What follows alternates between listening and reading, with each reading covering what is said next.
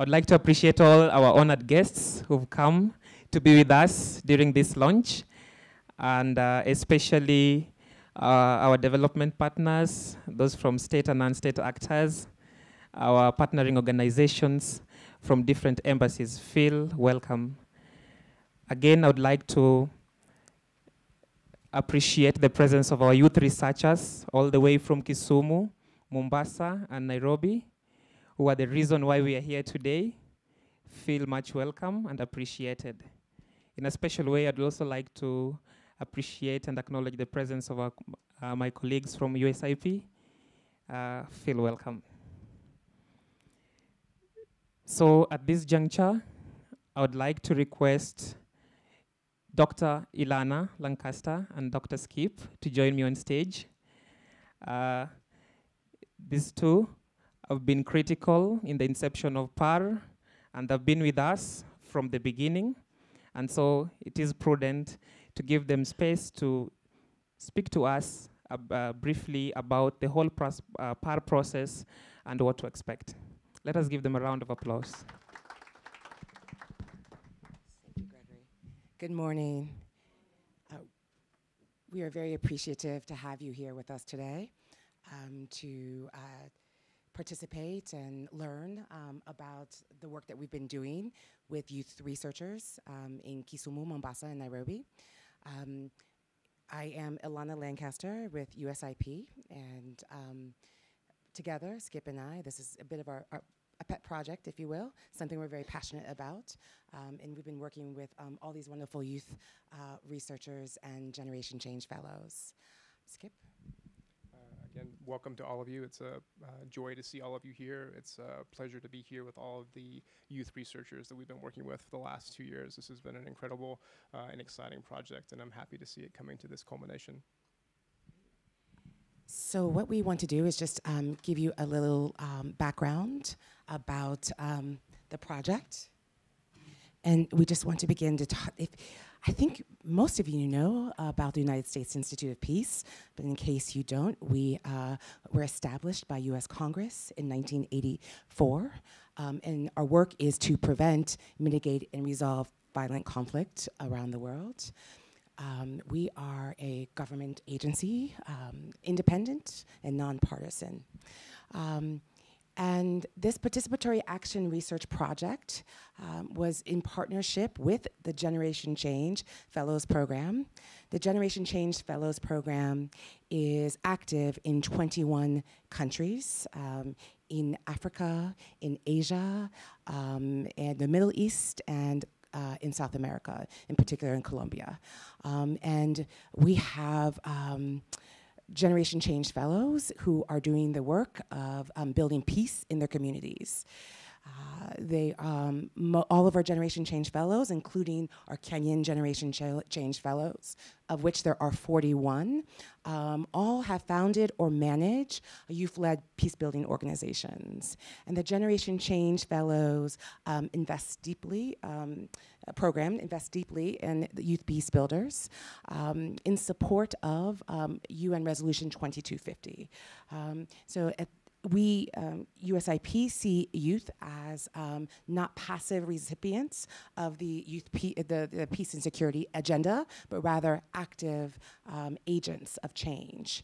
And with that, we are going to talk a little bit more about PAR.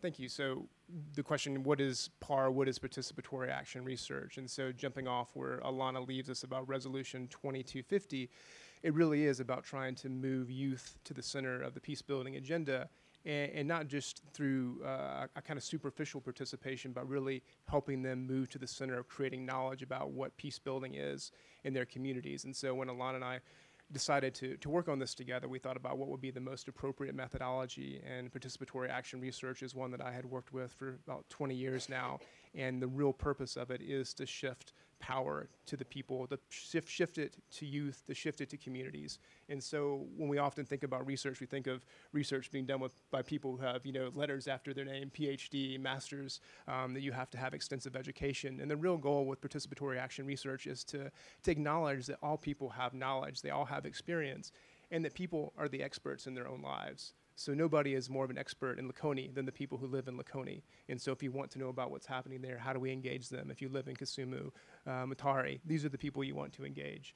It's not that young people are not engaged in research, but the way that they are engaged is very superficial. It's as enumerators, they're going out and helping fill out questionnaires or helping somebody else do a research question, and you're gathering data for them. But PAR shifts that power dynamic upside down and says the youth are going to be the ones who are leading this research. They're the ones who are at the center. They're creating the question. They're determining the research structure, and they're guiding the process. So we really see it as really building the capacity of youth to be researchers throughout the process. And it builds their capacity. It engages other people in the community who are participating in that work.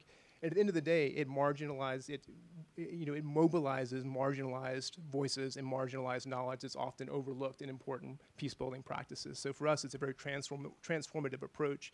It's also an iterative approach. So oftentimes with research, things are kind of set out at the beginning. There's a research design, and people follow it throughout the whole process.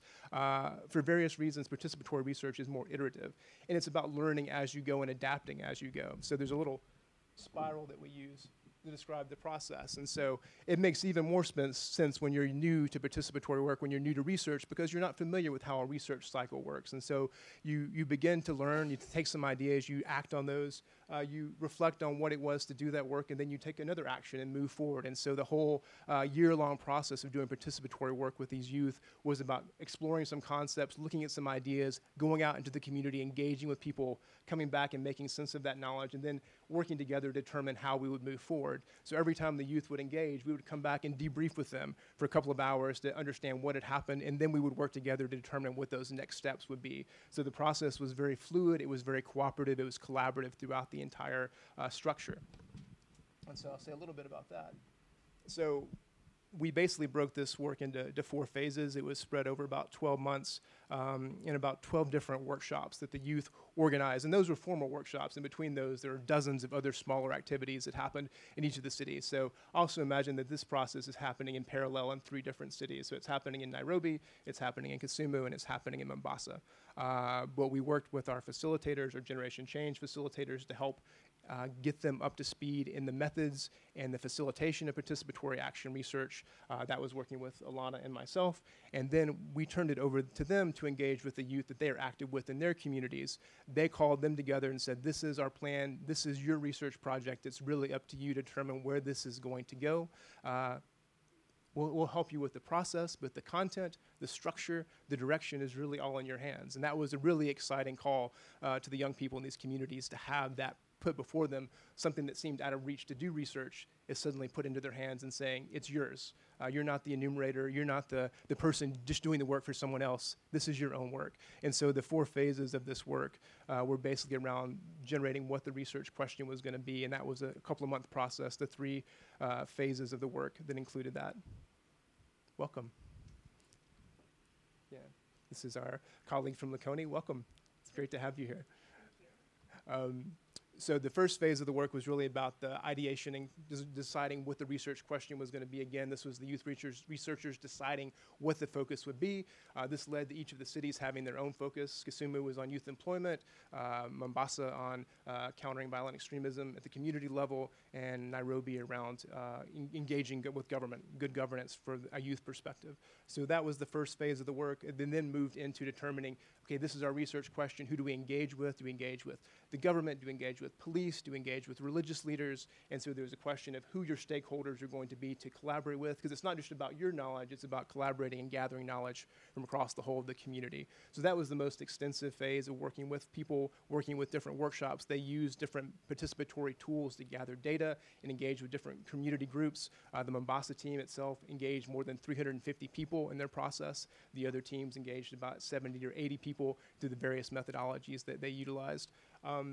The third phase of this was to bring all of that data together, to do an analysis to make sense of what the key findings and key themes of that research were across the various stakeholder groups. You'll see a little bit about what that process looked like in the film that's coming up. And then once there were some key findings and sort of a final idea what the synthesis of all this information was, the groups then decided to bring that information back to the community.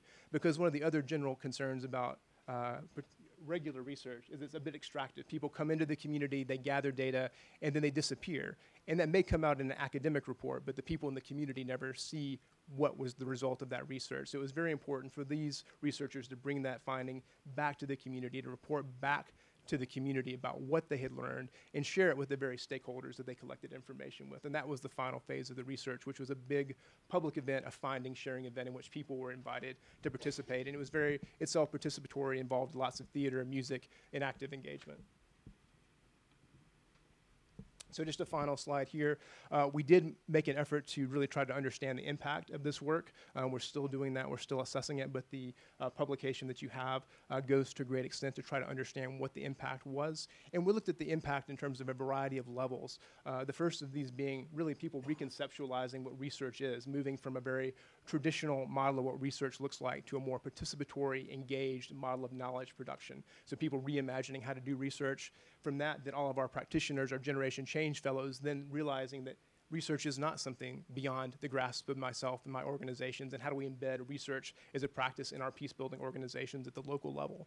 And so that comes to the practitioners who then build that into the organization. And then finally, we look at the results in terms of the youth and who you'll hear from today in terms of what their experience was and what the value of this process was for them. And that's detailed in the publication, as well as the variety of policy impacts that came through this work, because there were actually quite a lot of engagement from the local policy makers, local ward leaders and things who are part of this research, who are actually very receptive to the work. And that's one of the powerful things about this work, is that it takes local knowledge and not only mobilizes it, lifts it up, but it puts it in a form which is recognized and validated by people who are stakeholders in policy making, and they can use it to make change very rapidly. Allow me to acknowledge the presence of the Honorable Mishimboko. Karibu sana mama. Let's appreciate her. Feel much welcomed. Karibu sana. At this juncture, it's my honor to invite Mr. Matt Van Eaton, the CV coordinator here at the US Embassy, Kenya, to come and give us his address. Karibu sana, Mr. Van. An appreciation. Let's appreciate Mr. Van.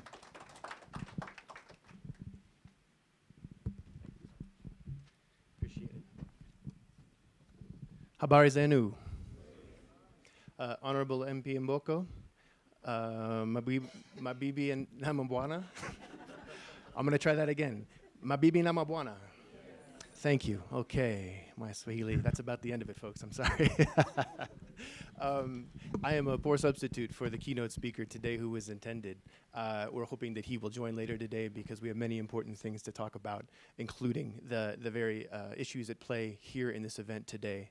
But personally, I'm very honored grateful for the opportunity to join you all for this important event. Once again, my name is Matt Van Etten, CVE coordinator for the embassy. Mission Nairobi is very engaged in CVE across the board, over $30 million in programming, many agencies, recognizing not only what is at stake when it comes to CVE in Kenya, but also the momentum with which civil society and government has made in combating these threats. I know I speak for the whole embassy when I say how proud we are to host this group of young, dynamic advocates working to drive peace building and address radicalization. As you know, these are generational issues driven by deep-seated factors like marginalization, ideology, and perceived economic equality. The champions in this room represent the next generation of leaders stepping up to address these challenges. And as President Kenyatta said following the tragic attacks at 14 Riverside, to build a new Kenya that is prosperous, secure, and inclusive, and in which every Kenyan has an opportunity to thrive. The United States has been proud to put youth front and center in its CVE and other peace-building efforts in recent years. Our doing so recognizes that youth have a unique opportunity to shape events in this thriving democracy. You are all so much a part of why Kenya stands out for addressing issues like radicalization honestly, inclusively, and creatively, while learning from tragic lessons of the past, as the United States has also unfortunately had to do.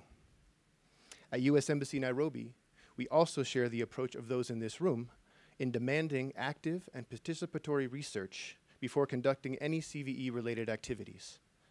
The methodology being presented today represents yet another innovative leap in Kenya's leadership on CVE in the region, as well as around the world. And it aims to dig deeper into underlying issues at play in this ever-evolving field. Armed with this new approach, practitioners across the region can improve their management of the threats of violence in vulnerable areas.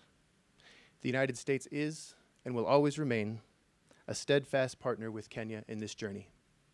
Karibuni sana, thank you all very much. Thank you, Mr. Van. Kindly remain to assist us in awarding certificates to the 6 PAR facilitators. At this juncture, let me invite Dr. Ilana and Skip, together with the 6 PAR facilitators, to come on stage so that we can receive our certificates from Mr. Matt Van Eaton.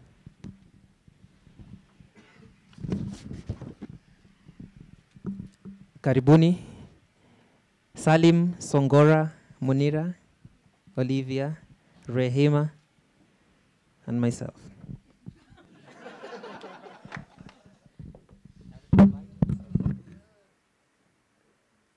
These are our amazing colleagues, and we are so proud of you for the work that you've done, the commitment to your communities, to the work of peacebuilding, to the youth researchers in the room, and those who could not join us. It's been quite a journey, but we are so happy to be here today to award these certificates to you. And we are going to award the certificates according to teams. So we are going to begin with Team Nairobi, and we're going to begin with Salim. Salim.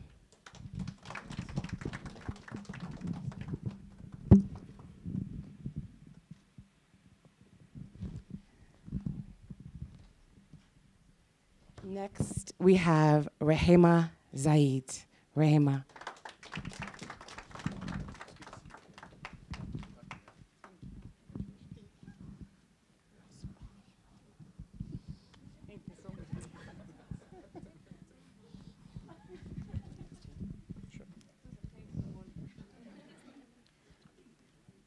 So for Team Kisumu, we'd like to recognize Gregory Okumu.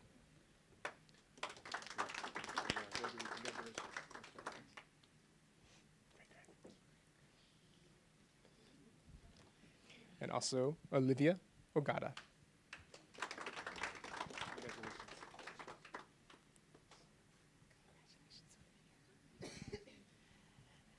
And now for Team Mombasa, Munira Hamisi.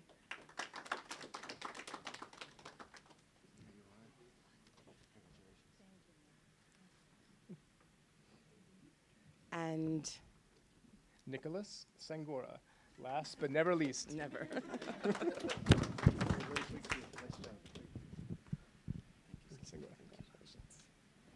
Finally, I'll request together the PAR facilitators to take a group photo, and then we exit the stage. Briefly, yes, kindly.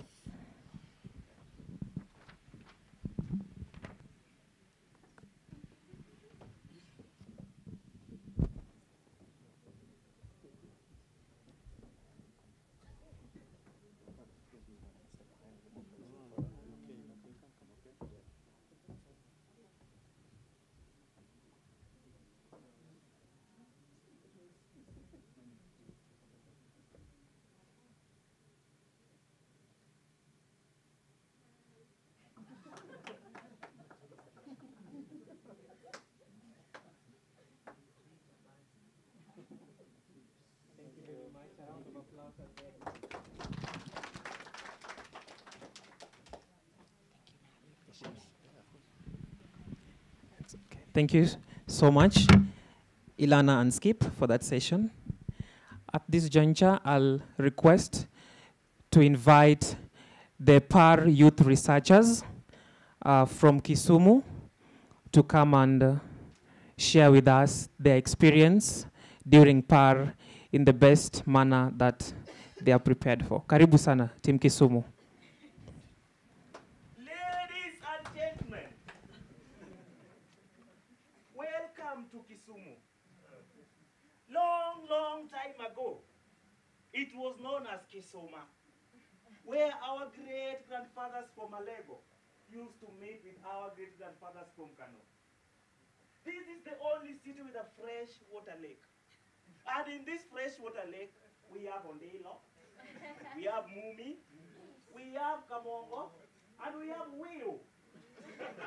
Ladies and gentlemen, let me take you along the rivers of Lake Victoria, where I manage this business of hiring and firing. And today, I'm here for ready for work. Secretary? Yes, sir. How many times did I call you? Once, sir. Don't repeat it again. What do you want here? I'm sorry, sir. I don't sorry me. What do you want?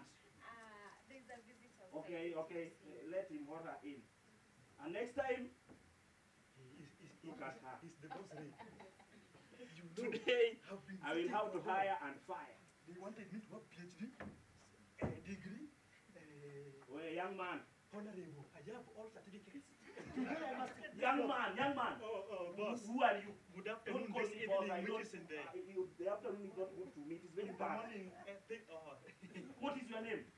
My name is Ondelo. Can you Ondelo? Yes. What do you want? How may I help you? Sir, you said that you wanted someone who can drive very well. I'm driving. I know how to drive. So what? I can If you're drive driving, aeroplane. so what? Should I swallow myself if you know how to drive? What do you want me to do? To employ me. I can't employ wrong people like you. But, Look at you. But I'm Next not, time, don't come to my office. Look at the way you are shaggy. Eh? but you know me. Where did you study? Which university? Harvard University. Harvard University. Washington DC. Washington DC. No, shut up. I want to hear something called Raila in that sense. So can you get out of my office? But sir, Go! yes, Raila is my mother's daughter's I don't nephews. care. Can you get out of my office? Idiot! Look at him. Ladies and So you will gentlemen. not employ me. I can't employ such ragsang. Look at him. So, now, come in my office. Sir, Yes. what's bothering you? And you You said will not you are manage. talking to yourself. Let me just talk to myself. It's none of your business. Eh? Okay. Can you call the next visitor? Okay, sir, I'm sorry, sir. Look at her. Straight away, sir. Hmm.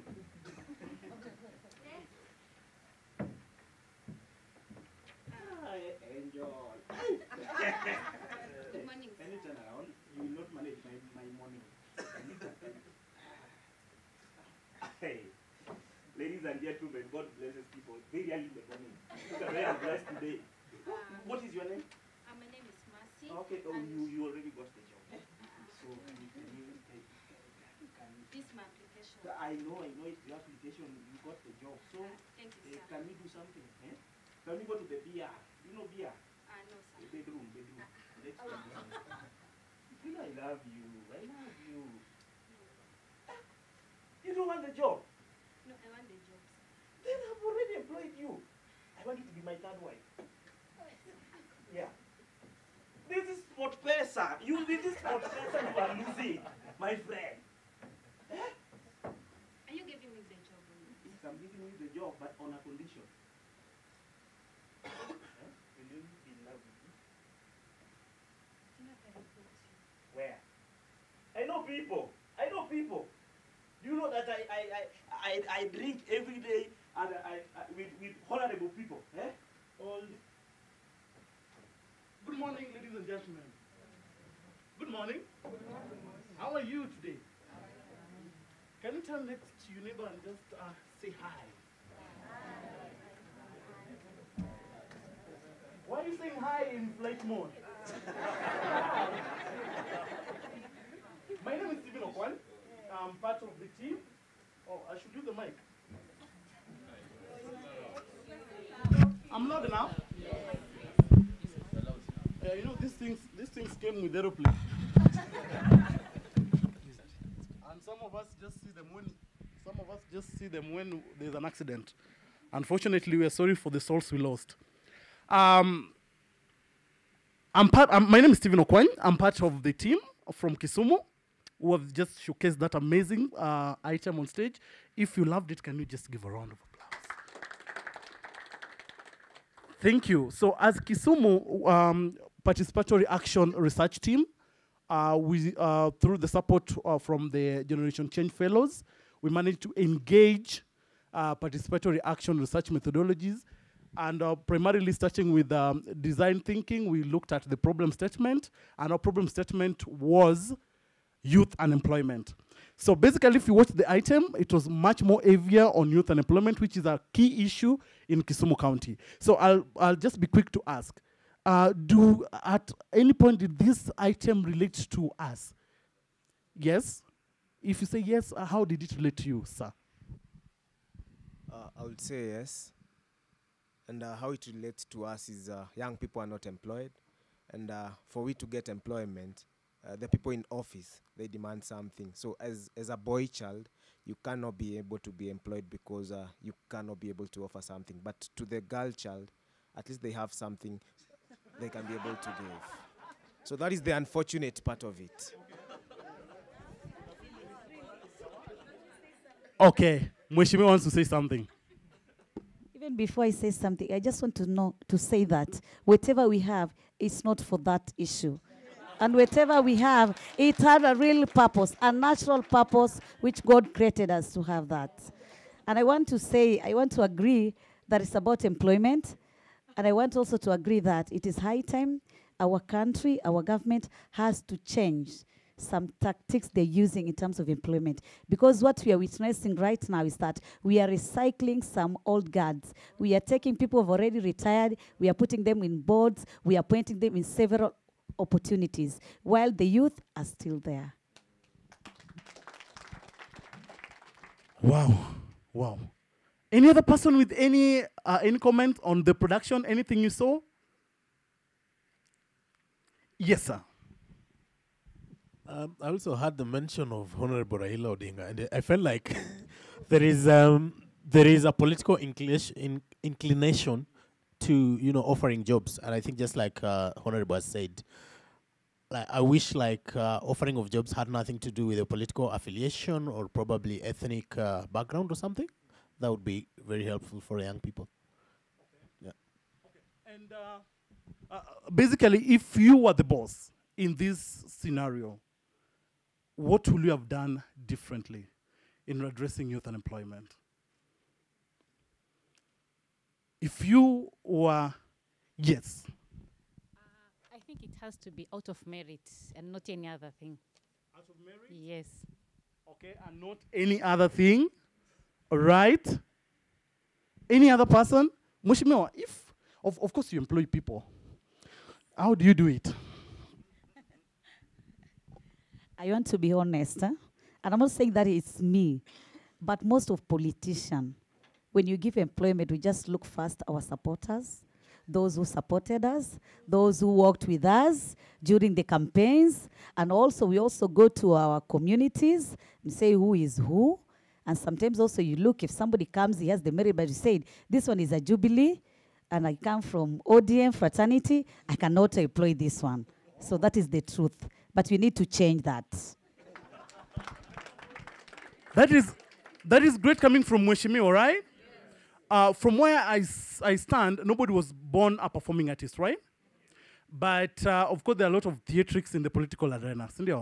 So I want to welcome Mweshimiwa, just to be the boss, and just show us how would she have done it better in our office. So how many are supporting me to welcome Mweshimiwa on stage? Please. No, do you want me to do it in the way we have been doing it, or in the better way now? Now, if you are the boss and you are addressing youth unemployment, how will you do it? So at this juncture, I'll welcome the secretary and the gentleman. So, Mheshimiwa, karibu.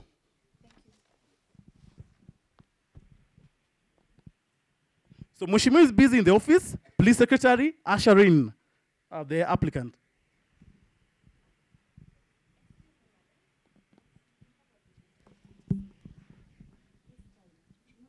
A political rally. Raila is coming today in my constituency. You didn't know that? I thought he was to come yesterday. She had already booked an appointment. No, you know I have to go to the airport first. But anyway, where is he coming from? I'm not so sure unless if I confirm. What is his name?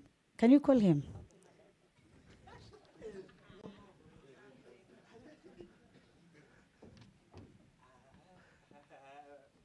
Just come in. Yes, thank you. On the first place, on the second place, thank you again. Now, I have certificates here. I know how to drive. I can drive bicycle. First, just tell me your name. What is your name? Oh, my name is Ombuar Sibur Manuar.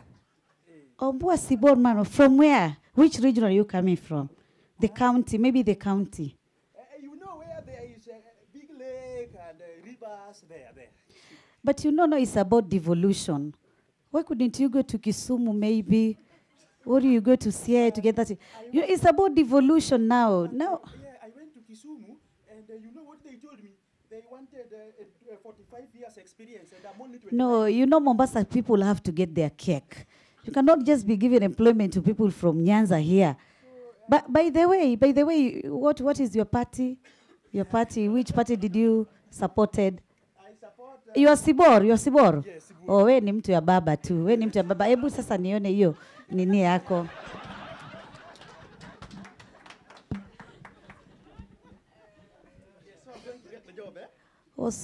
Oh, you are coming from Kondele. You know, yeah. Yes, Kondele. There was a time you had a rally in Kondele. Were you there? Yes, I was there. You were there in Kondele? Yeah. The other time when we were doing resist? Yes, power. Yes, power resist. Yes, yes. Oh, that is very, I see. You're educated person, yes. Okay, yeah. Harvard University. Uh-huh. Okay, uh-huh. Wait, there's a call first now.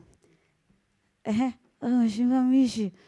I'm just at the airport. Are you coming? Yes, Baba.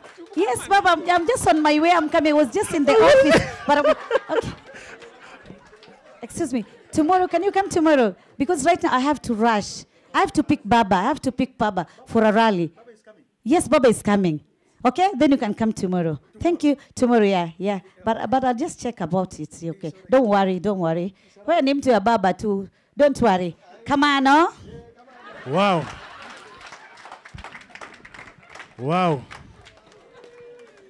Okay. When I grow up, I'll also want to employ people. Now, ladies and gentlemen, in participatory action research, we use different methodologies. And of course, what we've showcased now is just one of the techniques known as theater of the oppressed, where the oppressed become the solution. Yes? So in this scenario, we used Madame as an employer to come and create a solution to youth unemployment.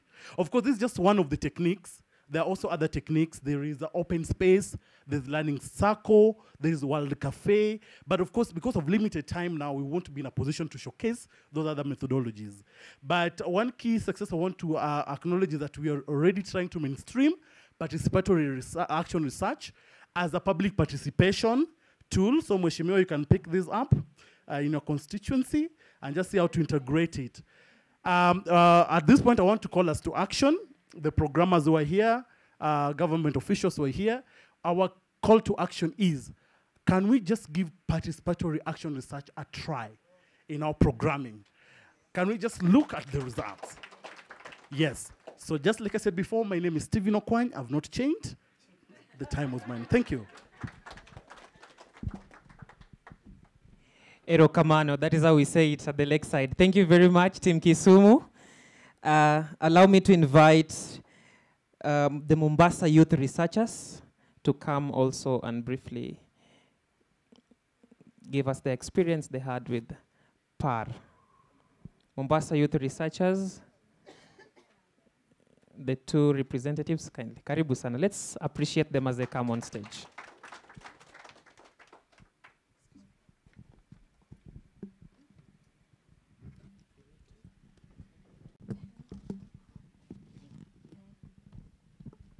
Ladies and gentlemen, Your Excellency Madam Mishi Boko, our mama from Mombasa, all protocols observed, good morning. My name is Joseph Nazareth. I'm a youth researcher from Mombasa, and I'm part of a local community-based organization known as Lonamak. Morning, everyone. I'm Esther Ndarigo, a project officer from Manyata Youth Entertainment CBO, which is a youth-led human rights. And it's located in Mombasa County, county known as Likoni. Welcome as we take you through our experience in PAR process. I take this opportunity to welcome you all in the Participatory Action Research Lounge. It has been an amazing 2 years plus for organization Lonamak and Manyata Youth Entertainment, community-based organization. First of all, PAR is a research methodology that is being used to facilitate data collection, analysis, and involves various approaches that include 1, open space, interviews, learning circles, Al-Cafe, and theater of oppressed. It is through this PAR whereby us as youth in Mombasa County, we were able to look and identify key problems in our society. And therefore, we were able to come with a problem statement or a research question as the role of the youth in mitigating violent extremism. In the process, the following stakeholders were involved. 1, we youths. 2, we had youths in conflict with the law, what we call chafu back in our country, in our county. 3, we had the local community leaders, we had the religious leaders, we had the political leaders, and law enforcers. And altogether, members of the community, both from the county and national government representative, summing up to a total of over 300 stakeholders who were consulted in the process. During this process, we were able to mingle and with these various stakeholders, whereby we gain confidence, and also we face our fears, because we know that in our society, we have those chafu, the youth in conflict with the law. Then they are brothers, but we fear staying close to them, because we feel that they can harm us. So we are able to face our fears and interview them. We also gain confidence whereby we are able to knock at the doors whereby a youth cannot be allowed to enter. For example, in a county commissioner office to interview such a high-profile person. In our MP office, we are able to go and interview and get to know their remarks or their contribution towards the society. The process has been inclusive. That's why today you are seeing our able MP here. She's very supportive. The entire county government is supportive. With our county director for CVE, a fresh appointment from the governor, to look into the matters of CVE, especially around we youth. So I think from here, PAR has given us a stepping stone for where we want to go to. In the resolution 2250, as a UN, we as youth, we need more of space, more of everything that we need, more of a listening ear, and more of we lead solutions as youths. As researchers, we are able to come with a we lead solution. And in this we lead solution, some of us have already implemented it. Like we have one of our researchers, like Amina Ali, was able to train and mentor the youths in conflict in the law, and they are in instilling skills on fashion and design. And it is through this also, I managed to get a job with Manyata Youth Entertainment, because I had just started as a volunteer. But as I went through all the process of PAR, I was able to be a project officer in a project which we are in partnership with the CICC, known as the Shrinking Space Against Violent Extremism. So I thank PAR and all the stakeholders who took us through this process. And also on the action points and milestones that we have, out of PAR, when the county government employed Madam Munira, so I eventually succeeded Madam Munira as the acting director for Lonama community-based organization. So you see, PAR, it is participatory, where youths participate and you move from one ladder, stepping stone to another. So we pledge to create awareness towards parenting and many more. We call upon all members of the civil society, development partners, donors, and embassy representative to look at innovative possibilities of mainstreaming PAR in their program designs and implementation of respective county action and implementation plans on CVE. This is a humble appeal to everyone who is here in this room. Kindly give us the space we work on the we lead solutions. Involve us when you are doing the county action plans. Involve us when you are doing the implementation plans. Because as much as you are saying that we are the problem, but fortunately, we are the solution. We are the key for you having a better retirement. Yeah, if the country eats its youth, then when you go to retirement, who will nurse you? It is us. So give us the space. In the words of Dina Kawa, the Jordan's representative, what we seek is to draw the world's attention to ensure young people are given the attention they deserve at a time when the world is a theater for increasing number of negative issues. On behalf of Lonamark and Mombasa team and the Maya fraternity, we express our sincere gratitude to be part of this great process. Asanteni sana. Maasalam vizuri sana, asanteni. Thank you very much, Mombasa team. Youth need to be the one to take their space, they want to participate, they want to engage. Youth are driving positive change. Thank you very much. At this juncture, allow me to invite Miss Judy, representing Nairobi Youth Researchers, to also come and share with us her experience on PAR. Thank you so much. So I think I'm going to start performing my PAR by sitting down. This is what we usually do. Thank you very much, everyone. My name is Judy Waithera Maina. I'm from Nairobi, Kamukunji, Pumwani Ward. And talking about PAR, I think my friends here have said a lot about what they learned, but I can say the Nairobi team, we spoke about good governance, but mostly we would go to your offices, let me say, ma'am, because we also have an MP, and before it was very hard, actually very hard to meet our MP. But after going through PAR, it has been easy for us to even have the confidence to go and meet him, just the confidence for us to go and talk to him about the issues that we have in our community.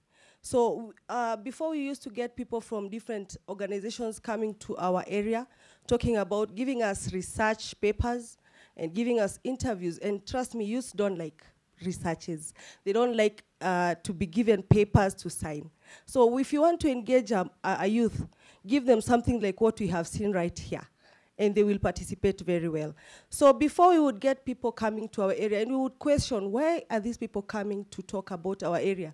And we would go other places and hear about the researches. But for real, you'll find maybe 1 or 2 people will have the thing correct. But after going through PAR, we learned that we can do the researches ourselves and even implement ourselves. So through that, as the youth of Kamukunji, we came up with our own organization that we are doing our own researches with our own community members. And as through that, I am actually a member of Kamukunji Community Peace Network, that is CACPEN. And we engage in peace programs. We do women programs. We even amplify women's voices in PCV, in preventing, countering violence, extremism. I've had my people saying about costs, how it's really bad. It's also very bad in Kamukunji, and we are trying to do that. And going through PAR, we include our own people. People could not talk about extremism in our area. It was really bad, like seriously really bad. You would bring someone from outside and keep them in a room and try to talk about CVE, and they would not open up. But now that we are the ones who are doing it ourselves, they are talking about it, they're opening up, we are finding solutions, actually. So I would really thank Rehema and Salim for taking us through the PAR processes. We learned a lot, because right now we also we started something called Safe Space for our girls. And we find the girls coming to talk about their issues. And one thing that we've taught the girls is the theater of oppressed, what you have seen here. We've taught them to express what they cannot tell. Because you'll find some kids cannot say a lot about what they're going through. So we tell them to act. And through this, we find we get a lot of information from them. So, and something else is that we have youth awareness programs that we used to, sorry. I had written all this here, but let me just put it aside then. So we used to have extrajudicial killings, and still they're happening. And what we have done, if we've engaged the youths in doing protests that are not violent. So the youths can come out and protest peacefully without having problems with the police. And this is also something that we have done. We were two of us in Kamukunji, in Pumwani area, me and Salim, and we have tried to really bring youths together. We've tried to bring women together. One of the things that we found out in Pumwani actually is that we've been having programs about CVE that are engaging both men and women. So after trying to find out why women do not speak out when we have these programs, we went out and tried to talk to them and find out basically why and they would say that men are usually dominating the programs. So what we came up with is we started coming up with programs that women are the ones who are brought and they talk about the issues of PCV, and trust me, you will find that women are really going through a lot. They are no longer just the victims, now they are the perpetrators. They're the ones who are recruiting. Yeah, we have young girls who are also being recruited as young as 7 to 9 to just name it. And you can tell that when you put youths also alone, you will also get new information that you didn't get. So we've come up through PA, we found out that we can do different programs with different members of the community, but it is their own thing. They feel that they own everything that we do, and they appreciate us because we are from the same community. So thank you very much. There's one thing I would like to say by ending this. We've always heard that it is vijana ni viongozi wa kesho. Lakini us, we want to make it vijana ni viongozi sasa. So thank you very much. Karibu sana Nairobi, thank you. Vijana ni viongozi sasa. We are the leaders today, not tomorrow. That's a powerful remark from Miss Judy. Thank you very much. At this juncture, we are almost coming to the close of our event. I would like to humbly invite the PAR facilitators to come and join me on stage. We are going to have a small panel discussion, and I will also request Dr. Ilana to join us. She will moderate for us the panel. If you look through your program, that's our next. Thank you.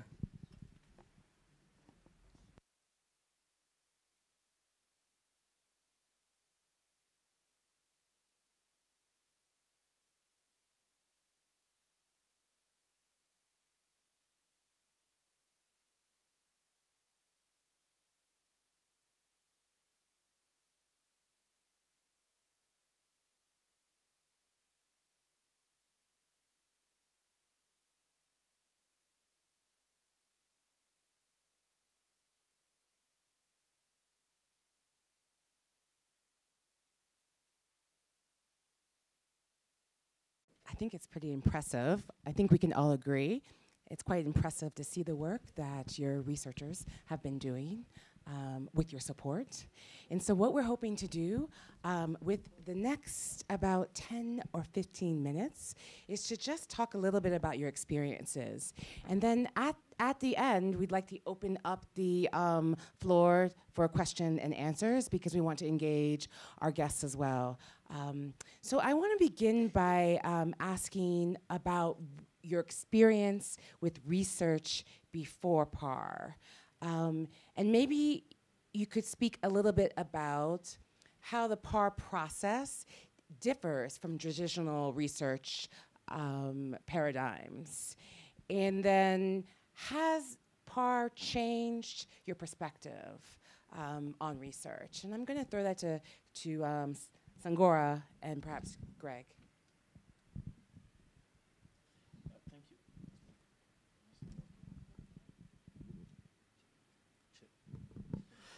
Thank you, Ilana. My name is Nicholas Songora. I will say that participatory action research has brought on board a new energy in a way that there are some components that you'll never found in the conventional way of doing research. One of the components is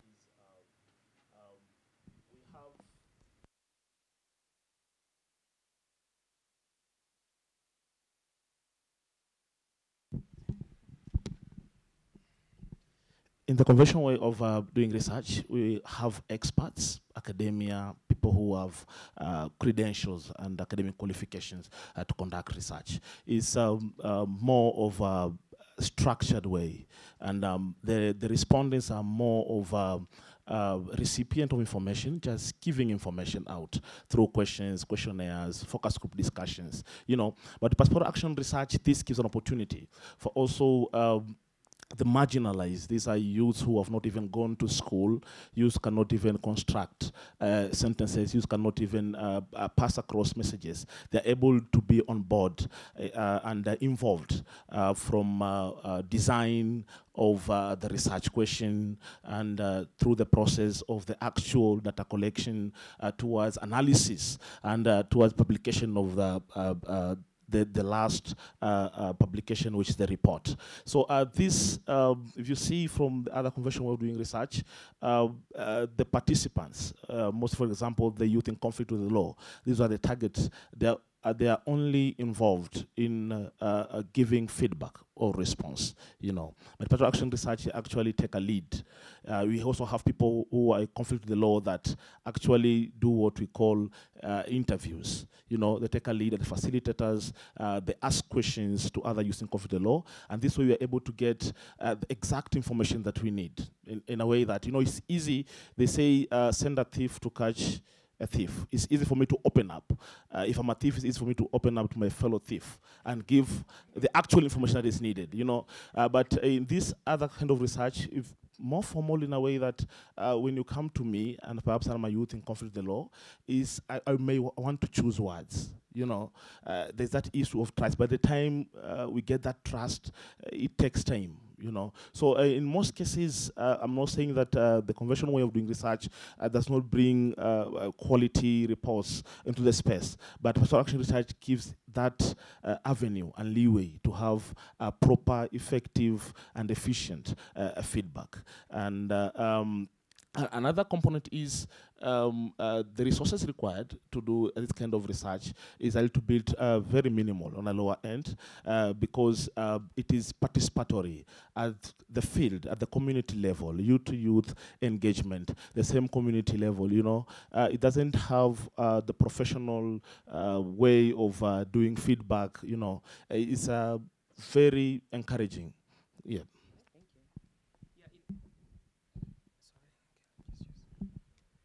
In addition to that, my experience with the traditional research, I've taken part as an enumerator. And most of the time, we take part in issuing questionnaires and formal interviews with the people we are working with on the ground. And I think it has been so blocked and doesn't give space for more thoughts, and it's less inclusive. So with participatory action research, it has brought, or it has made research more exciting for us because of the methodologies that have been put in place and that we have. Again, the participatory nature of it has, according to me, I think has allowed for more creation of knowledge, or new knowledge, as opposed to the traditional way where we are proving an hypothesis that someone or an entity wants us to prove. So this one gives us more space to think out, to create more information, and it's more of a bottom-up approach. So we're not allowing a person or an entity to drive the agenda, to give us the information, to give us what to speak about or what to think about, but we are giving the grassroots a chance to come together and build up knowledge that will ultimately influence positive change in the community. Thank you.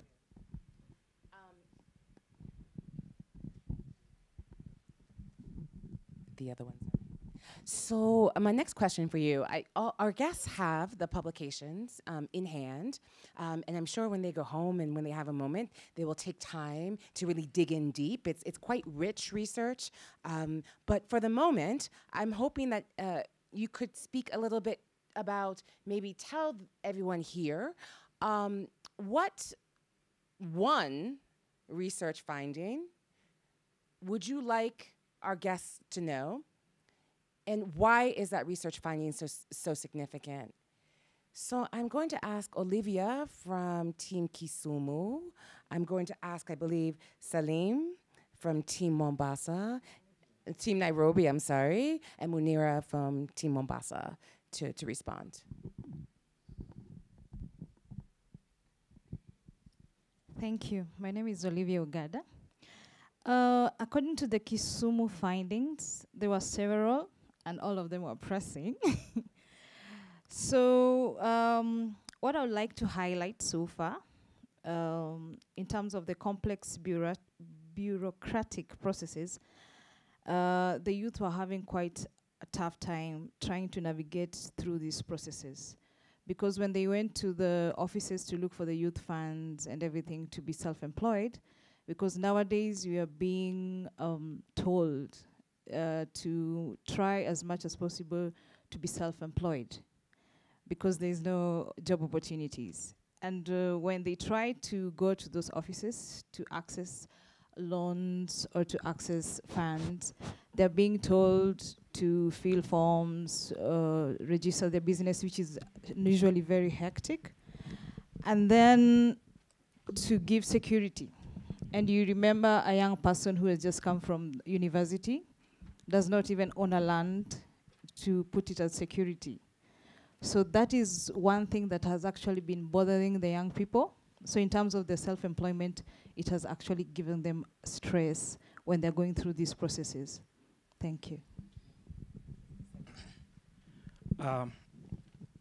One of the key things as Nairobi team that came out is corruption. And I know corruption is in everybody's lips, especially Kenyans, but we are more talking about corruption at the higher level.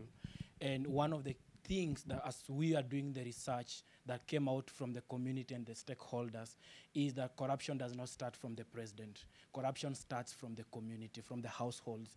And we must be able to understand how do we engage people, because that was very, very fundamental in terms of how do we continue engaging communities, because we cannot be able to solve corruption, which is an issue which we actually need to declare it as a national disaster in Kenya. We cannot be able to solve it by removing the current regime, by removing the politicians. We must be able to solve corruption by engaging communities, by engaging different stakeholders in the communities. Because when people talked about corruption in the community, they talked about civil society.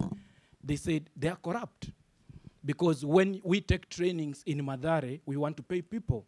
So again, it is not impactful for these people, because what you pay for, when you pay for something, you'll strive to work for it. But when you paid to earn something, you'll not take it as a serious thing. And so they felt as communities, especially young people, women, and different business people in Mathare, Majengo, Ruaraka, and Mukuru, they felt we need to be able to solve corruption from the grassroots level. And the solutions are there. We need a participatory approach to this issue called corruption. Thank you. Well, for Mombasa team, we had various findings, but the highlighting ones were, in Mombasa, we have many organizations currently carrying out many interventions on VE, but unfortunately, they do not target the real vulnerable youth.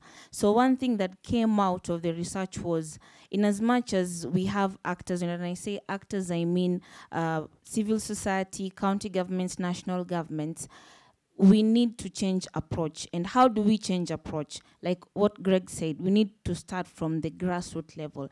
What does the youth in Kisauni want that the youth in Likoni wants. We cannot customize a one shoe to fit everyone in Mombasa County. So we need to find out, and how do we find out best? Through participatory action research. The other finding was parenting.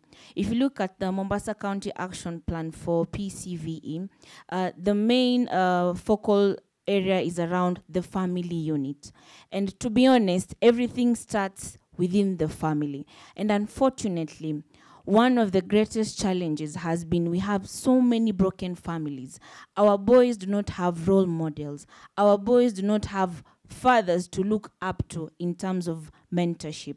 Our mothers are struggling to make ends meet. And it is the same mothers, like what Judy was saying, are now being used as perpetrators, not even victims anymore.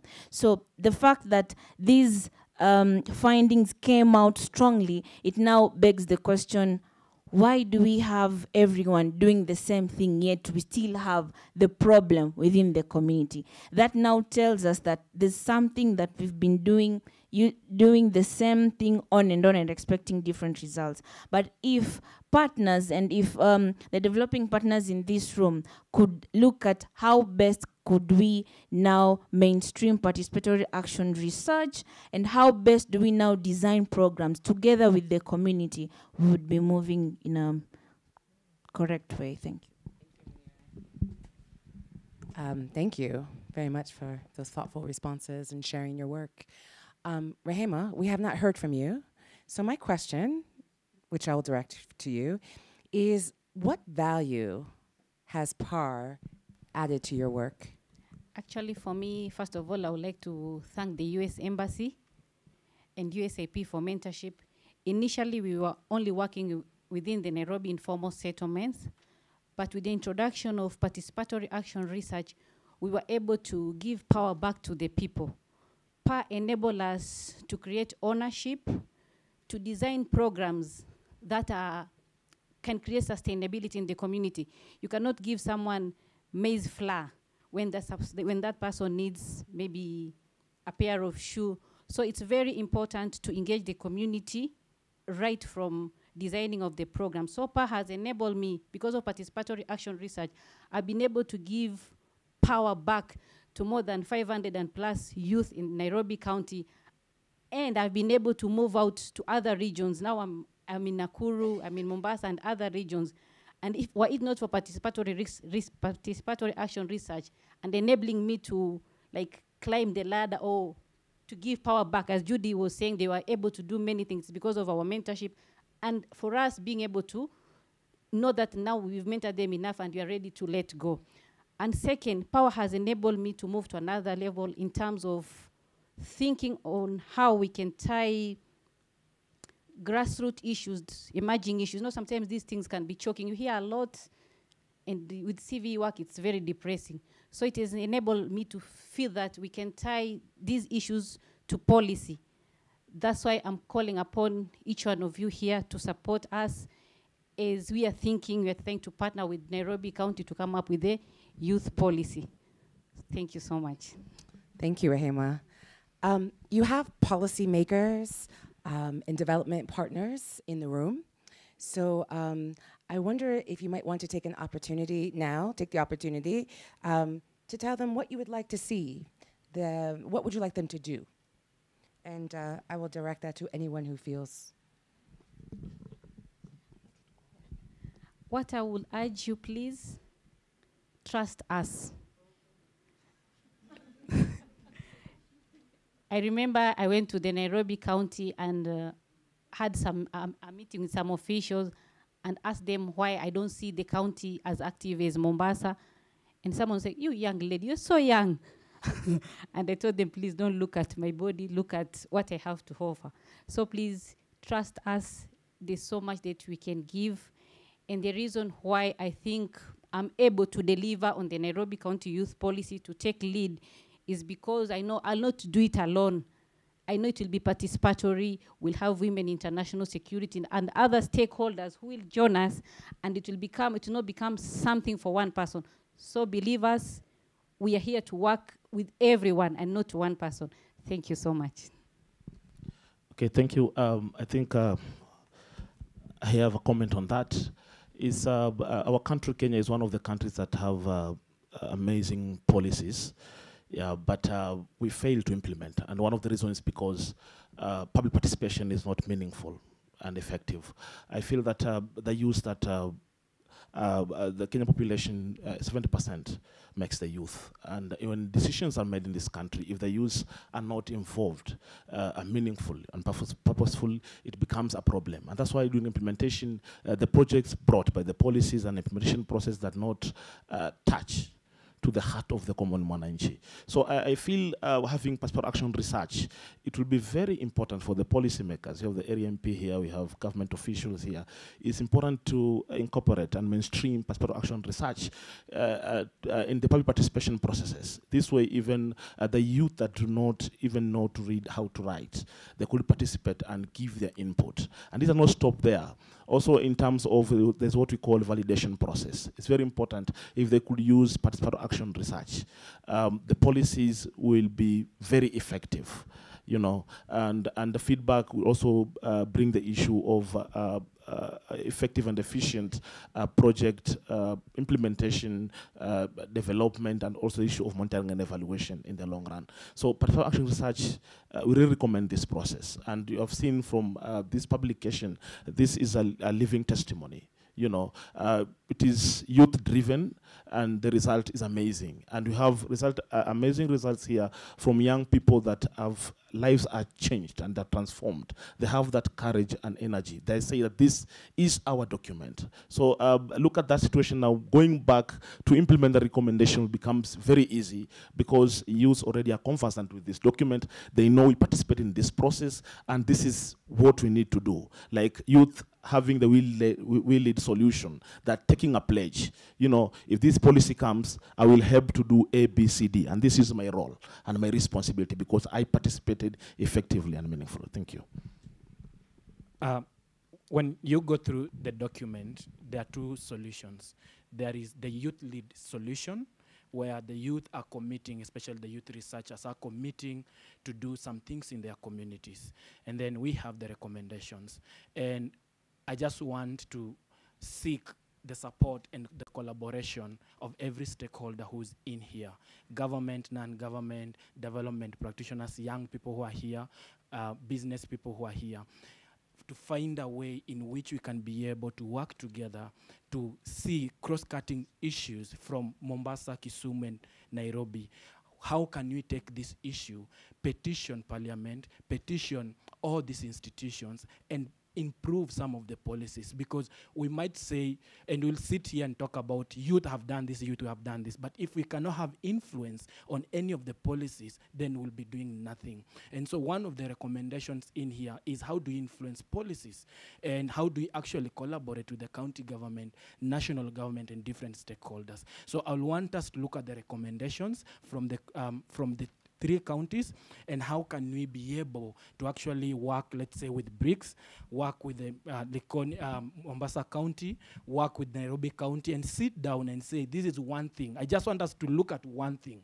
We cannot solve all these things that we have written in here. Just one thing that we can all sit down, multi-sectoral meeting, and say, this is what we want to push for. Have meetings with policymakers, have meetings with Senate committees, have meetings with parliamentary committees on one issues. And at the end of the day, we shall say, out of this report, we have been able to solve one problem in Kenya. That's the only plea I have. Thank you. Briefly, I'd want to say that youth can create knowledge. And this report that today we are launching is a living proof of that. And so therefore, we are requesting and humbly inviting all the stakeholders to engage us. Thank you. Thank you. Yes, Rahima? And another very important thing as a practitioner on the ground, I noted that most of the programs that we design and we send to the community are like imposed. That's why when I leave with my program and my funding, and everything in the community is forgotten. Let's do this with a lot of passion. These are our children. These are our communities. You know, today it is his son. Tomorrow it might be my son. You never know who might become a victim. No one is immune to this. So I urge each one of you, let's do it with a lot of passion. let's design programs that are really needed by the community. Let's not just impose it just because I need funding. You know, for me, if you give me funding and I know that this is not needed in the community, I will not take it because I know I'll be wasting my time. So let's design programs that are needed by the community, and we will only be able to do this if we engage them through participatory action research. Let's hear their voices. Let's know through the various stakeholders what problems they have, so that by the time Rehema leaves Majengo or Kibra, they don't say it's her baby, it is our baby. Let's take care of this baby. Thank you so much. Okay, so Munira will have the final comment, and then we would like to open it up to the floor for a little bit of question and answer. Mine's very short and brief. I think there needs to be a shift in how we do things moving forward. If you're a development partner seated in this room, if you're a donor, if you're a grant-giving organization, do not overlook the informal networks we have at the grassroots level, because that's where the magic happens, to be honest. That's where the young youth who actually go out of their way to carry out peace-building work voluntarily without expecting a single cent. And they do it in sustainable ways. So kindly, if you're calling out for proposal or if you're, giving out grants, do not forget to interact and engage the informal or formal youth networks within the grassroots levels. Thank you. Thank you. Is that okay? Okay, great. Questions? Please. Good morning. My name is Mokeira Masita. I'm the CEO of Research Plus. I'm really happy to be here. I know Rehema. We do research in various areas, including CVE, and I actually interviewed Rehema on one research as a key informant on CVE issues. We also really appreciate new approaches to research, as much as we also still do the traditional approach. And action research is actually one that we have been trying to champion a lot. My co-director is actually 100% focused on action research, and unfortunately she could not be here today. So we are really excited about hearing this with participatory action research and what you're doing. One of our values as an organization is actually novel approaches. So we're always championing new approaches and challenging people to think differently and do things differently. One thing that I'm curious about, and that I would like you to highlight to people, when we do traditional research, there's something called sampling. And often you'll hear people complain, especially with opinion polls, if they're not happy about, Raila is not leading. They'll say, who did you sample? Who did you speak to? And I guess you will actually also experience the same thing. You will have youth saying that, which youth in Nakuru did they talk to?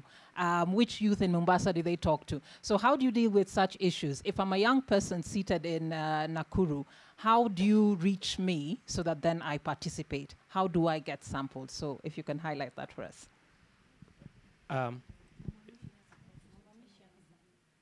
Do I answer that? And if you can answer that, and then... Okay. Do we want to take a few more questions? Okay. Okay. Yeah, thank you. And I want to appreciate all of you. My question is, how do you link the power with social media forum, especially those of the youth? I'm saying that because, and I think Songoro is here, he comes from my constituency. We have several youth forum, the social media. And sometimes I just look and see the way they converse, what they're talking. And I just say, this is terrible.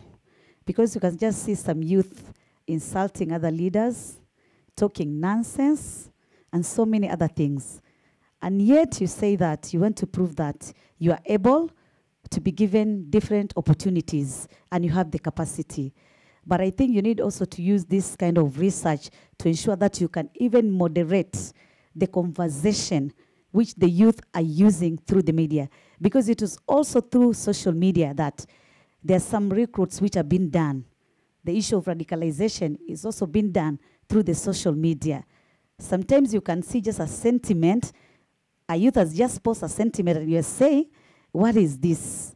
And you're just looking maybe to see somebody from the same forum, maybe moderating or maybe just giving some guidance on that conversation, but none. And you see if somebody just incite, you know.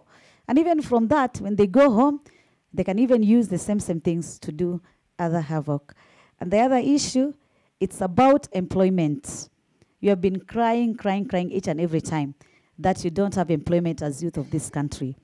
But my question is, many times you're seeing sometimes the presidency or maybe members of parliament, the cabinet secretaries, making some appointments. And mostly, you see very few youth. For instance, in a board of 10, you just get only one youth. In a board of 15, you just get only one youth. And yet, you're over 70%.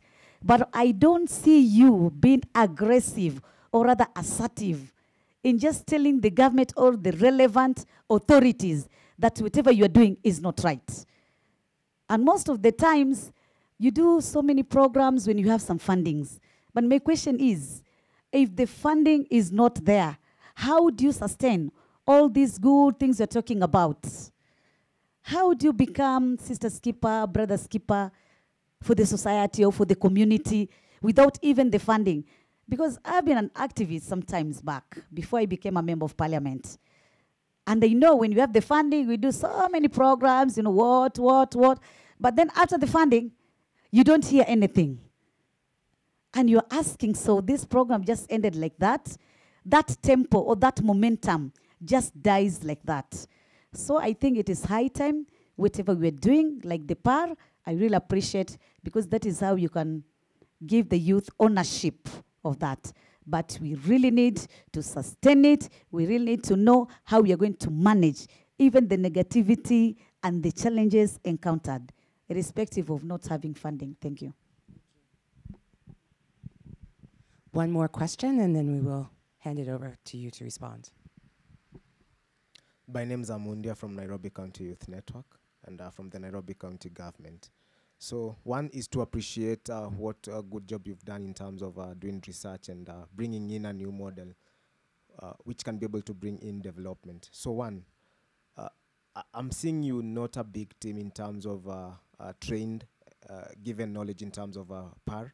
So my question and follow-up question is, which is your plan in terms of going out and creating more awareness to the model that already you've gone through it? Because if you want it to be participatory to everybody, everybody needs to own it and everybody needs to have knowledge about it. Then two, how are you planning to use PAR to influence national and county budgets, especially the CIDP and ADP? Because already we know if something in the county is not budgeted for, even if we do activism to how level, it cannot be able to be captured and implemented.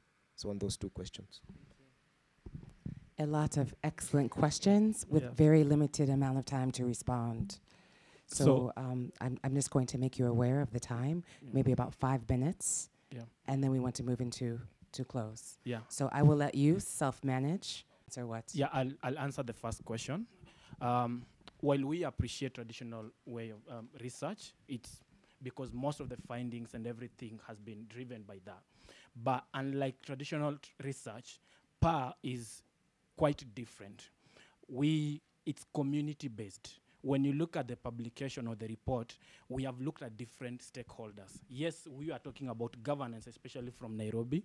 We are talking about governance, but we engage business people in all these communities. We engage local administration, that is the police, the DO, and the county government. We engage religious leaders, that is both Christians and Muslim. We engage every stakeholders in that community. And also, when you look at the process of PAR, the PAR process, it's not just finding the research and giving to the people, but it's the ownership. The people are saying, yes, we have come up with this problem in this community. How do we solve it? Unlike this other research where it's just for the public consumption. No, this PAR is solutions for the communities. These are solutions that we have, this is the problem we have found in our community. Like we talked about governance, we talked about security, we talked about corruption. And how do we solve security issues in our communities? How do we solve corruption issues in our communities? So it's community-led, and it's a community process that is long-term. And that's why we are looking at change at personal level, how is the change in us, the change at the community level, or the youth who are part of this process, what is the change? And also what is the change in everyone involved? Yeah. Madam Mheshimiwa will answer the question on sustainability, and some of the youth whom we've worked with here in the room can attest to that. For us, we only get, our grants are very small as USIP, and at the moment our only donor is the US Embassy. Sometimes we get friends like Women International Security and other organizations who invite us, but our grant is very small. But I will tell you, after the grant, we make sure that we come up with programs that we are able to continue even after the donor is gone. We organize ourselves. Like I can proudly say, our grant doesn't exceed 300,000, let's say per area. But even with that small grant, maybe 700,000 in like the whole of Nairobi, most of the slums in Nairobi County. But we've given birth to CAPCAM, we've given birth to the 500 plus peace ambassadors, and we continue to work together even without the funding. Sometimes we get other organizations, they invite us because they know our work, the work that we've done, and our work runs all through. And sometimes people think that I get like 10 million. And they ask me why I don't drive. But I'm telling you, most of the time, and with all these networks, we volunteer. So the spirit of volunteerism with us is so high because we are pained, because we are seeing our brothers being killed through extrajudicial killings. We are seeing widows in the community. You know, all these things are really paining us. That's why we don't care sometimes where there is money or no money. We just come out very strongly as Nairobi Network Peace Ambassadors. We work. And thank you so much, Madam, and let's continue working. But if you have grants, don't overlook us. You give to big organizations and people who are so passionate. My sister Fauzia can attest to this. People who are working so hard, they are neglected, they are called small, but they are very impactful. You can cross-check this with the embassies. Our program was rated among the top in the last implementation phase. So we are doing a lot, but because we are still small and young, that's why I asked you when I was talking to you, I said, please trust us. That's all we are asking. Thank you, everyone. Okay, I'll answer in terms of the plans of creating awareness.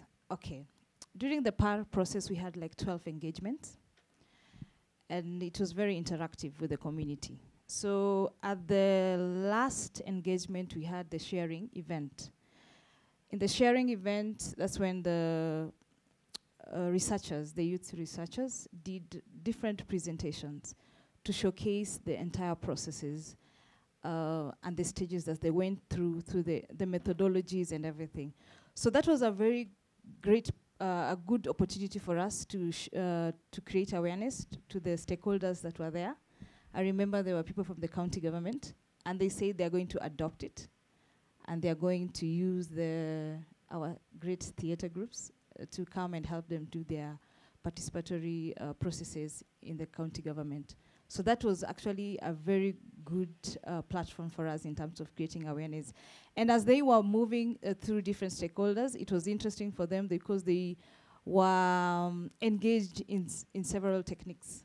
And they were very excited.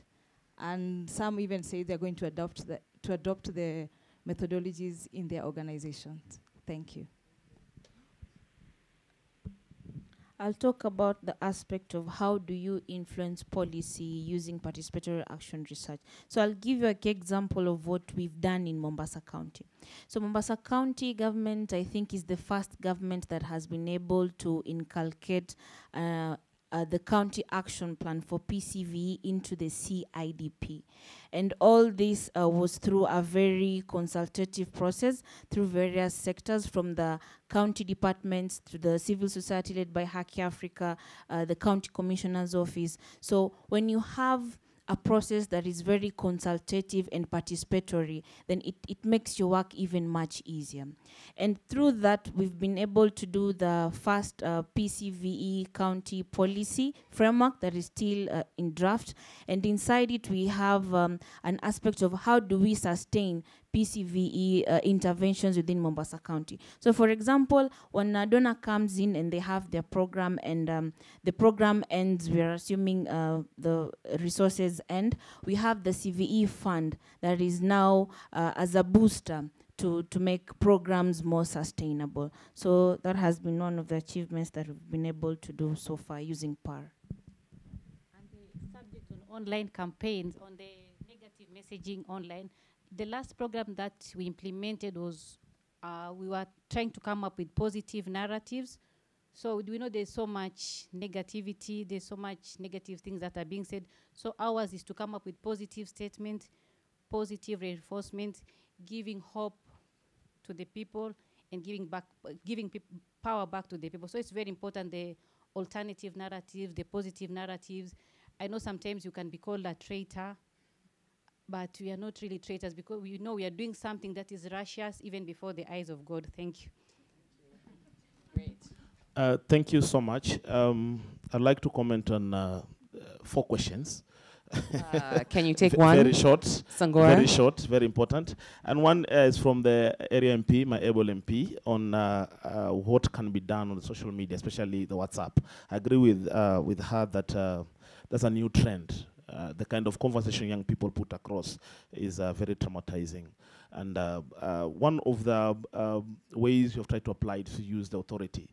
Like what happened in Likonde, OCPD had to summon the administrators, the WhatsApp administrators, because they're kind of moderators in what should be happening in the WhatsApp groups. So this way, if we are able to train the WhatsApp administrators for them to bring out clear objectives of the WhatsApp, whether they should remove someone if they bring negative energy in the WhatsApp group, or they should advise. That is very positive.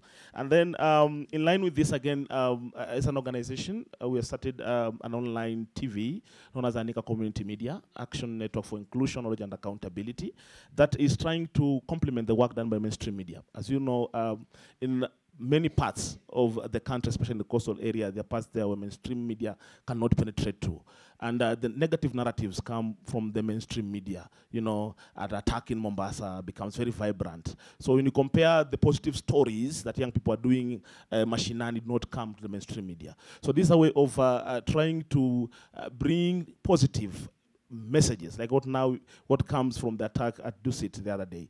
Talking about the young people came from Mombasa who did the attack, and there was issues like Mombasa is not safe, we're not going to Mombasa, and this is very negative, So we need to have a positive energy from the young people, and this way we're able to actually play safe, because negative energy is very bad. And on the issue, there's a question from my brother which is very important. He asked the issue of future plans. We are only 6 trained experts now from the certificate. What happens? How do we move around? What are our plans? One issue I will say very clear and state very clear here and honestly is we are available. Is that true or not for us? We are very available to trickle down this information, possibly partner with most of you to put up other trainings so that we can reach out to other youths, train them to also become experts in these processes. The point is, if you have many PAR practitioners from the community, we solve the issues. And lastly, Ilana, please. I'm talking about the issue of sustainability. We get it wrong. If you want to have a project become sustainable, then we need to start involving, have meaningful participation from the design of the project.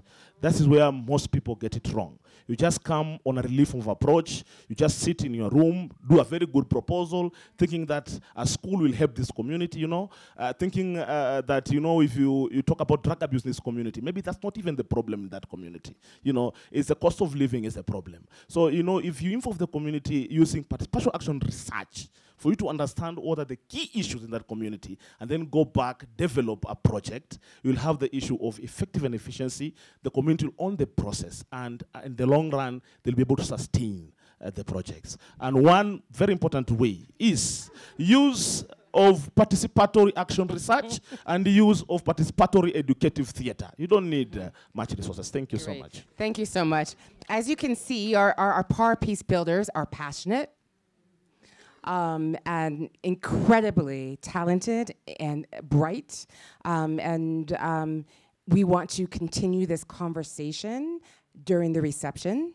We want to bring the program to a close, and so I'm going to invite Gregory, MC, yes, to come, exactly, we cannot forget. We will not forget. Gregory is going to invite her up. So I'm going to invite our PAR Peace Builders to return, and Gregory is going to take over MCing from now. Thank you so much. Can we give them a round of applause? They've been working very hard, incredibly hard. Thank you. Thank you very much for that energetic session. I won't want to lock you out. Probably I'll allow you just to ask the question and then we can answer it while we'll be having the networking session. Is that okay with you? Thank you. Sorry, the question was taken from my mouth. It's now just about, in the spirit of PAR, to make a disclosure. My name is Giorgio Sasso. I work with the Ministry of Public Service, Youth and Gender Affairs, State Department for Youth, which basically sets this. Now, PAR and the facilitators, the challenge is we are currently reviewing the National Youth Policy. You have struck me as very resourceful. I challenge you to have those views on board so that the policy that comes out reflects the views that you have picked from the society. That is the revelation that I wanted to make. But for the rest of it, there was a question about bureaucracy and difficulty to reach us. Now I'm here. Please, could we meet when we are taking tea? Thank you. Thank you very much.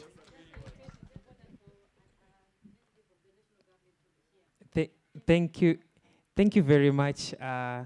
Just the last guest to My name is Reverend Anyenda, and from listening, I think there is need for linkages, intergenerational linkages. You can get a lot of things if you don't link it to the older people. They're not dying tomorrow.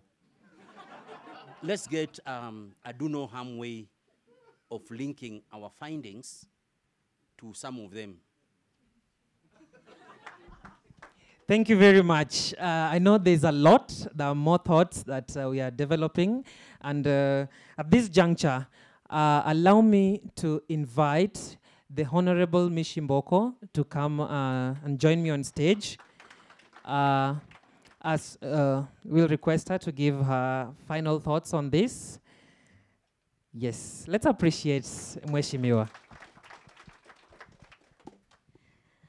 I don't think whether there's anything more I should add, because the panelists have talked it all. And I really want to say Kongole sana for those coming from the coast. And I want to say for those coming from Kisumu, erokamano. And those coming from Nairobi, kazi ipo. Yeah, from the onset, I really want to appreciate our partners. That is the American Embassy, the United States Institute of Peace, the County Government of Mombasa, and I also want to pass an apology on behalf of my governor, Governor 001. We were with him yesterday. In fact, he told me that he's coming today. But unfortunately, you know, because of the flight, he couldn't make it. But thanks to my sister here, she's representing the county 001. I also want to say, Ongera sana to our great youth who are here and the good job you are doing for this country. I've just noted quite a number of things which maybe we might take and maybe build something on that. There is this big issue about the extrajudicial killings. Because I know America is part of Kenya, and America is part of UN, and Kenya is also part of UN. And sometimes you have those big conferences where you sit and you make decisions. So I'm talking about this issue so that at least you can take the information to higher levels of conversation. Extrajudicial killings in coast region and in Kenya at large is rampant. And anytime a youth is killed, there is no proper justification. There is no proper investigation. What we get is just cosmetic investigation and no feedback. And that is why the youth rebel. They become bitter. And they say that we want to revenge. I have witnessed that. Songoro is here. He comes from my constituency, Likoni. And those things have been happening many, many times. So many sheikhs have been killed. So many sheikhs have been disappeared. But just for a few days, you just hear, okay, the DCI will give some report. Oh, Sijui, the OCPD will give some report. But after just a week, everything dies. So people come back to the community and they ask questions. And they want to know why. The question why. And nobody tells you why. Nobody gives you an answer. And that is why you see the youth become very vulnerable to be recruited and to be taken to the issue of radicalization. So that thing, you need to talk about it in the other conferences, which these youth, maybe they will not get opportunity to raise all these concerns. But you need to talk about it. Police brutality, it is rampant. Because in the process of netting the youth which we call chafu, and for me, I just want to say that we need to change this narrative and the branding of the youth as chafu. Just the other time, we had the Red Cross donating some fishing boat to our youth in Likoni. They're saying, you know, we are donating this to our reforms, chafu. And I said, no, excuse me. Let us just say to our wasafi. Instead of using the chafu, let us say wasafi. Because the moment you tell them that they are chafu, you are humiliating them. It's like you are segregating them, you are isolating them. You belong to this group, which you call them chafu, and you belong to this group, which you call safi. So even if maybe they are in those groups which you call them chafu, but please let us brand them as wasafi. That is another good way to ensure that you belong. And the other time, I will be referring to Songoro because it comes from my constituency. The other time I was saying, you know, the donors have been giving us some funding for capacity building, for trainings, and other issues. But sometimes you just see the same faces taken for this training. The same faces giving that capacity building. Why can't you take those groups you are calling them chafu and say now, this group, we have already empowered them. This group, at least, they are aware what is happening. Let us now take the chafu. Take them to Serena Hotels. Take them to Mombasa Beach Hotel. Take them to Intercontinental Hotel. They can stay for the 3 days. They will also feel just being there, you know, and sleeping in a 5-star hotel and, you know, having dinner with an American ambassador. Maybe he's there. You say, yeah, yo, that is the American ambassador. Okay, excuse me. So, I'm being recognized. But we are doing the same things, using the same way. And that is why I want to say I really appreciate PA. Because this one is totally different. Even in terms of sampling, in terms of data collection, in terms of data analyzing, it is totally different from the way we used to do things. So I really want to encourage you that this is the way. And I want to request the donors. We still need funding and more funding for all these groups which participated. We have done how many counties? 3. You have done 3 counties. So we have 47 counties. And maybe if you're not going to do all, but you can just do some sampling. At least maybe you do like 20 counties, yeah? I want to agree with you, my brother here. You do like 20 counties. If you do that, at least, tutakuwa tumefika mahali. And for us, as leaders, we will partner with you. Myself and Songoro, we mobilize several youth groups in Likoni, and we form an organization called Likoni Youth Synergy. And they use theater to disseminate information, to do peace building, the issue of unity among the youth. And I want to say, hongera to my governor, because the other time I called him, he never came, but he contributed 1 million shillings for the youth to buy some equipment for the theater processes. So I just want to encourage that the donors can maybe just think of, maybe just apart from the trainings and what, maybe they can chip in and do some other things, like maybe buying some equipment for the theater things, the music and what, and also some small generating activities which can generate some income. Ama sio jamani? The people from the lake. If you are given some boats, fishing boat, you can give to your youth so that they go to Migingo Island there and they can do some fishing. The coastal people again, and the people of Nairobi here, there are also so many projects which you can do, maybe even agriculture, sindio? So unaweza kufanya hapa, si unajua it's just near Central na wapi where youth can do some farming. So I just want to say that these things, they're workable, we can sustain them, but we need to involve all the relevant stakeholders. That chief at the grassroots level is very important. That mzee wa mtaa is very important. That mama wa mboga, kina mama wa vikundi, the women organization, it is very important. Like us, through the Kekewopa in the parliament, we have created the embrace. Simeona, Juzi, we have created the embrace. We want to give support to His Excellency the President and Right Honorable Raila Amolo Odinga on the issue of the handshake, building bridges initiative.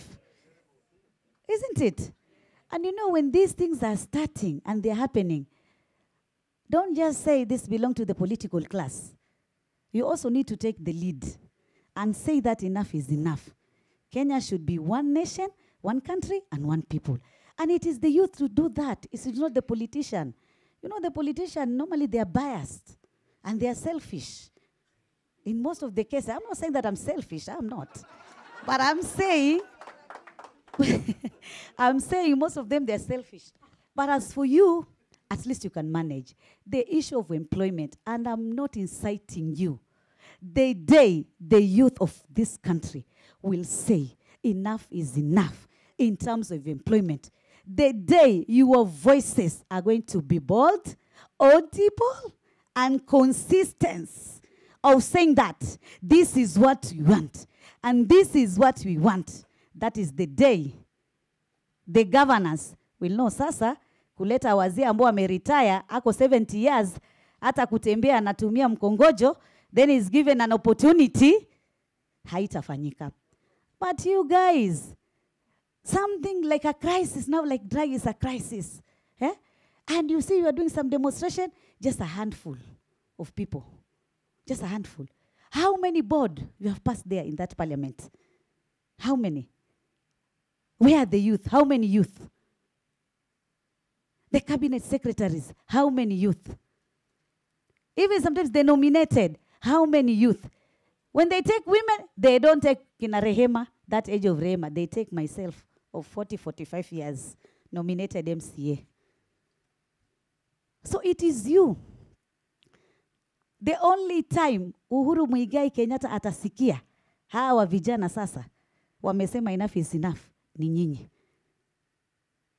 All the counties saying, no, we have seen in that parliament today, you have passed 9 members to be in the irrigation board. We have only seen 1 youth. We are not going to agree on that. All the medias are talking the same issue. All the radio are talking the same issue, and everywhere. And that consistency, you know, for you, you just do it once. Nakuja pale, ikiwa ni ya waheshimiwa ndo mnaleta MPs, you bring what? But for your own issues which are really touching you, you don't do that. You don't. So you also need to know njia gani you can use. Sometimes you need to go a bit radical kidogo. You know, the other time, women, we were saying that you men, if you're not voting, you're not taking the vote.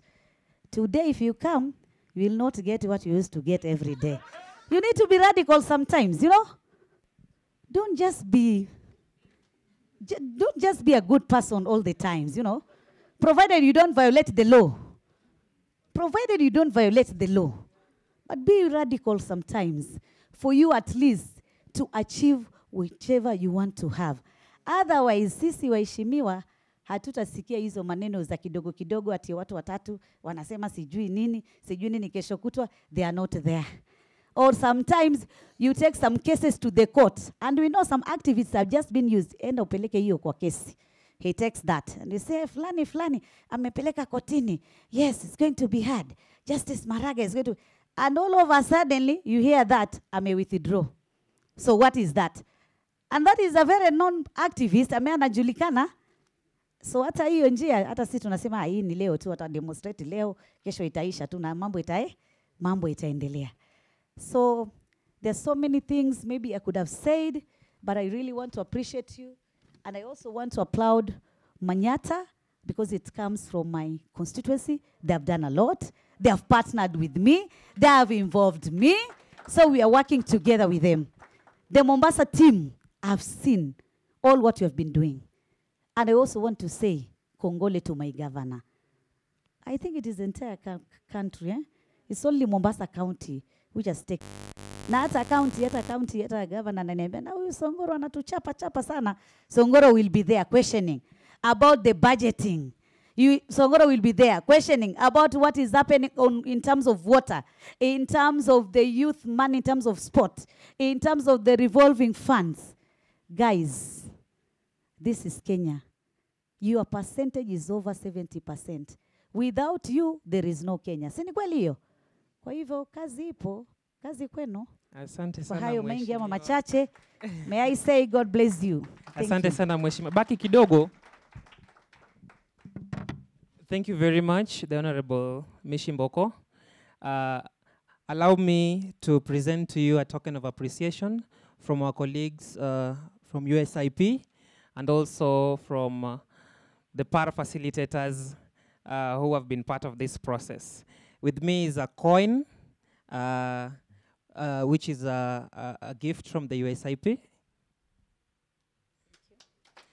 And also a pen that we hope each and every time you use to write, you'll be remembering this process and also your commitment, your commitment to our work.